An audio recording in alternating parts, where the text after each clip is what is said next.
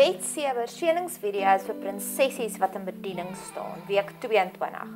Mag al die gesprekke wat jy voer met mense jou brein laat voel asof dit 'n kersfeesboom is met liggies wat aanskakel. Dat alles net connected is, dat jy ten volle lewendig voel in elke gesprek wat jy voer. Dat dit vir jou maklik is om ten volle teenwoordig te wees in daardie gesprek. Dat jy ten volle daardie oomblik geniet en mag ons leer om nog beter luisteraars te wees. Mag ons die persoon se hart hoor agter al die gesprekke. Dat dit nie net advertensies is wat ons hoor nie, maar dat ons die kern hoor van die program, as dit sin wil. Mag ons meer gesprekke hê van oorwinning, van kapot. En soos die liedjie, leave me astounded, leave me amazed. Stories van oorwinning en minder desperate gesprekke hê. Dit laat my dink aan die liedjie van Bet-Seber Seëningsvideos. Dis werklik my diepste wens vir hierdie video's.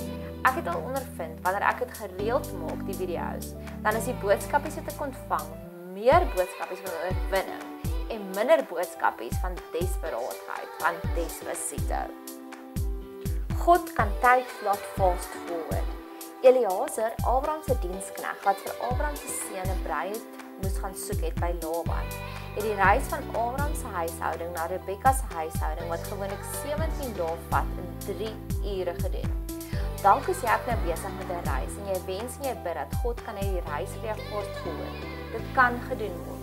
So bid vir God om vir jou die reis te laat fast forward. Soos byvoorbeeld, ek het vir myself 'n doelwit gestel om 100 video's vir die jaar te maak in die Desember vakansie. So nou kan ek letterlik nie op enigiets anders fokus nie, want ek is net te gefokus op hierdie doelwit. So bid ek nou vir die Eliezer seëning om die 17 dae reis te doen in 3 ure. Like the fact that Eliezer made it from Hebrew, Canaan, now Israel, to Haran, now commonly identified as Turkey. A journey of some 563 miles in a single day, and by no camel, no less. From here we learn that this earth shrank for him, i.e. his journey was miraculously shortened. Iemand het verlede jaar my vertel van 'n oomblik tot oomblik gebede en ook same day delivery gebede. Mag jy dit daagliks ervaar, hoe jy vir iets bid en die antwoord kom sommer dadelik en dat jy ervaar dat die gebed sommer dadelik beantwoord word. Ek het op 'n stadium gebid vir 'n romantiese verhouding wat so 'n bietjie van 'n krapperigheid gehad het. Dat God dit sal verander na I had the time of my life tipe kuiertjie. Daardie kuiertjies wat 'n mens laat voel jy is lewendig, jy is vol liefde vir die persoon.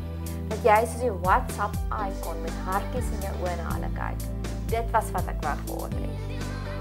Nie net het God dit vir my so gemaak nie, die aand was ons by 'n partytjie te speel die liedjie van I had the time of my life op die playlist. Die volgende dag het 'n goeie vriendin van my die post gemaak dat sy kyk Dirty Dancing met haar dogtertjies and she's having the time of her life. Ek het so geweet as God met my praat deur haar post. Mag jy dit ook so intens ervaar. Mag ons meer leer om daagliks ons leekryke na God toe te bring, soos die weduwee in Elisa se tyd. Dat ons net meer en meer van ons versoeke voor God se voete gaan neerlê. Darling, let's be adventurous together. Mag dit asseblief die ritme wees van ons verhouding met God. Mag hy ons vir ons klein avonture wys van interessante dinge om te doen. Wanneer iets ons fascineer, voel ons sommer meer lewendig.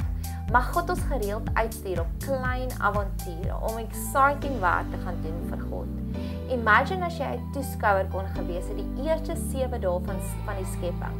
Dis die exciting, adventurous God wat ons dien. Mag God alles so exciting en adventurous vir ons maak. Jare terug toe ek in Disney World was, het ons die een rit soaring gaan doen. Dit was super exciting om net so deur die lug te vlieg en selfs die reuke van die lemoene te ruik. Mag om God te dien, om saam met God te werk, so intens exciting wees, soos die soaring uitstappie.